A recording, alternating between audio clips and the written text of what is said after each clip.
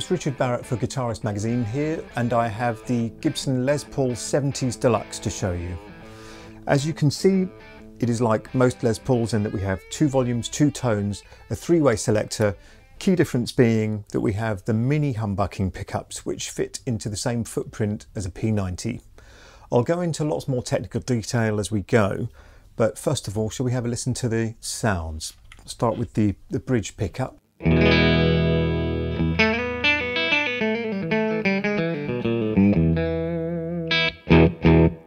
There's a thickness to it that you would expect from this kind of body construction, but this kind of pickup adds a bit more detail. And in the way that a Telecaster has a fat twang, so does this.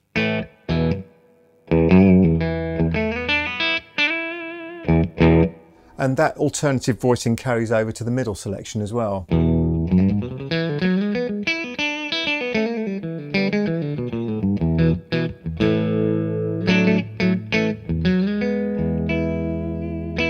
There's a depth there. I'm not saying it sounds like a Telecaster, but if you can imagine that feeling of a big body giving you some resonance but lots of detail on the top, then that's what this gives you.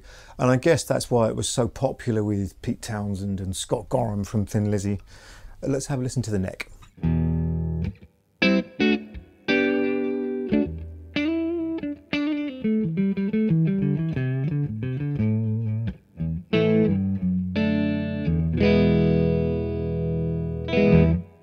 To get a bit deeper into this, what we have here is in essence a Les Paul Deluxe style guitar, because we have these mini humbuckers, but Gibson haven't got bogged down with a slavish copy of the 70s construction features. We have a one-piece mahogany neck, and that has the modern headstock angle of 17 degrees, whereas many of the 70s guitars were 14 degrees. The headstock itself is slightly smaller than you would expect on a Deluxe from the mid-70s. The heel of the neck has a slightly rounder feel, whereas the 70s Deluxe would probably be a little bit more straight into the body. This is one-piece neck and a one-piece body, so this is not in any way something that's been skimped on. It's just that Gibson have chosen not to go down the slavish reproduction route. Think of this as a Les Paul that captures the spirit of the 70s originals, but without some of the less popular features like the pancake bodies and the 3-piece maple necks that many say departed in a very significant way from what a Les Paul should actually be.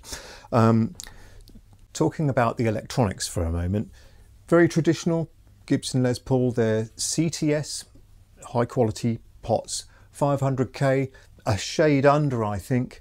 And if you check out the detailed review in Guitarist 476, you'll be able to see some of the detailed spec there.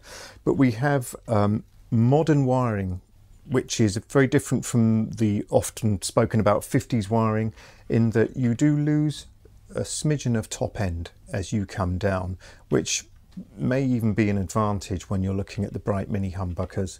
Shall we have a listen to that?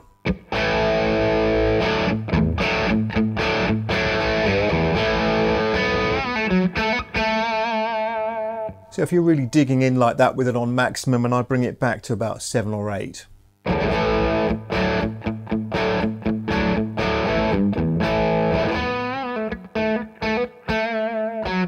You can hear that it's just become a little bit more warm and rounded, and that carries through to the neck pickup as well.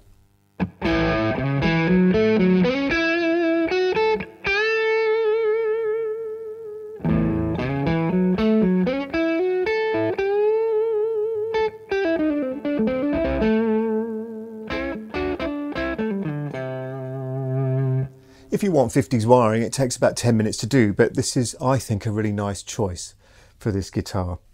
Now, these mini humbuckers themselves, they're like the originals, not super high output. They're an Alnico 2 magnet, and it's a blade magnet under this cover. The bridge pickup about 6.3K, neck pickup slightly less at 6.1, which is nice because, as you know, you need a bit more power in the bridge. Standard 3-way selector. Locking Nashville type bridge, usual Gibson radius, nice dark rosewood board and beautifully fretted. So I don't think there's anything to complain about if you want a high quality Les Paul that will give you those kind of classic tones. So in summary, really lovely guitar, some great tones. Not all the vintage 70s appointments, but as I've already said, not everybody wants those. One thing that it does have is that it's a non-weight relieved body. It's heftier than some you'll pick up, but it's nowhere near as heavy as some of the originals. It's about 9.7, it's under £10. And it's retailing at about 2,100, so it's in the reach of a lot of players.